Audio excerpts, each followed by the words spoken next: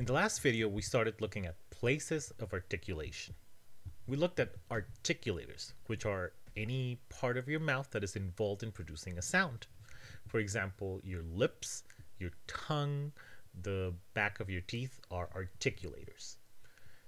Whenever you produce a sound, there is a contact or an action by those articulators. For example, when you make an M or a B, both lips have contact with one another. Bob, for example. Because that's a place where you have an action from the articulators, we call that a place of articulation.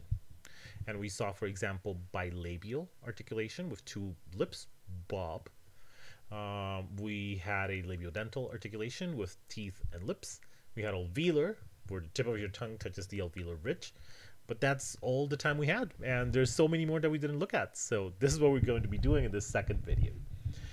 One of the places of articulation is the uvular place of articulation, where you have your uvula or your dangly thing, the dangly thing on the back of your throat.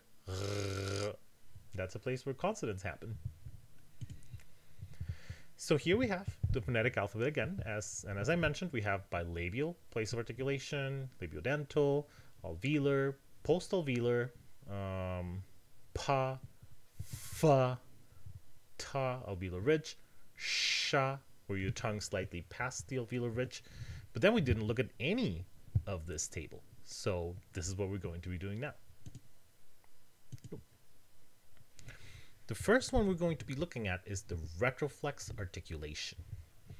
Retroflexes are not so much a place, but a way in which your tongue has contact with your alveolar ridge. In a regular T, for example, the tip of your tongue makes contact with the alveolar ridge. In a retroflex T, your tongue is curled up a little bit.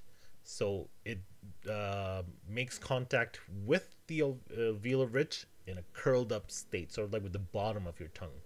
Ta, ta, ta. These make the following sounds. Ta, ta. Da, da. Na, na. Sha, sha. Ta, ta. So again, your tongue is curled up so that the bottom of your tongue is hitting the alveolar ridge. That's a retroflex articulation. Many languages have retroflexes. For example, Mandarin has an alveolar S and a retroflex S. For example, the word san, 3, has an alveolar S, but the word shan, mountain, has a retroflex. San, shan, san, shan, 3 versus mountain. Hindi also makes retroflex distinctions. So, for example, these are the words tal, tal. And by the way, these two dots here that look like a colon, that makes the vowel long. It indicates that the vowel is pronounced long. So this word is tal with an alveolar T, and this word is tal with a retroflex. Tal, tal, tal, tal. And in the Hindi writing system, of course, there's a different letter for the alveolar and the retroflexes. And the IPA also has different letters because they make different sounds. Rhythm to postpone. Tal, tal. So that is the retroflex articulation. In the palatal articulation, the body of your tongue makes contact with your heart palate, which is past the alveolar ridge. English has an palatal sound, the approximant yes. So try to say it yourself, and you notice how the body of your tongue sort of goes close to the roof of your mouth, but it doesn't quite touch it. Yes, yes. We call that an approximant. There's languages that have more palatal consonants. For example, Spanish has the very famous ñ. These two words, peña, pena, are the only difference between them is that this is an alveolar N and this is a palatal ñ. Pena, alveolar, peña, a kind of cliff. This is a palatal articulation. Ña, ña, ña. Peña. We also have a palatal consonant for this word, pollo, pollo.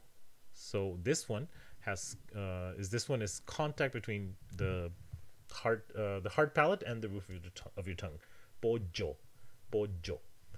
By the way, some dialects also pronounce this the same as this English sound, pollo, pollo. The next articulation we're going to look at is the velar articulation. And English has a couple of sounds here. For example, this one, which is the first sound of car.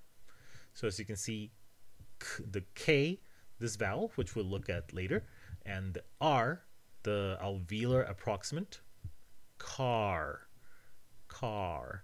This is the transcription, or International Phonetic Alphabet transcription, of this orthographic form, the English word car.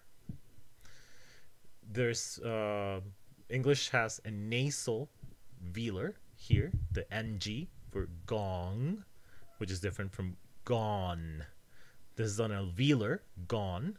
This is a velar, gong. You give it a try. Gong. You'll see that the tongue is not touching your alveolar ridge. It's the back of your tongue touching sort of the roof of your mouth. Gong. Spanish also has velar sounds. For example, this consonant here has the sound ja, ja, jamón for ham, jamón. Our next articulations are the uvular and pharyngeal articulations. English doesn't use these, but many languages do. So, for example, the uvular, again, is the little dangly thing in the back of your mouth. French has a sound there, the ra, ru, and ru. Ru, ru. This one is wheel, this one is route. Ru, ru, ru. Quechua has them. This is a velar K, and this is a uvular Ka. Cuya, coya, cuya, coya. The back of the tongue is making contact with the uvular region. Ka, ka, ka. Ga, ga, ga. Nga, nga, nga. That's sort of what they sound like. Arabic, modern standard Arabic has quite a bit of sounds in the uvular region. For example, the difference between the velar kirsch and the uvular kirsch, kirsch, kirsch, ke, qe, kirsch, kirsch. It also has this one, the same sound as in French, roule, roule, for ghoul. The pharyngeal articulation is a little bit further back in this part of your throat, the pharynx. Arabic has sounds there, for example, hamd, hamd, and amd, amd, praised and baptized. Hamd, amd. And finally, English has glottal articulations. So, for example, this one we call glottal stop, which is the little pause in between uh-oh, uh-oh, as we have here. And English has this sound here, which is had, had.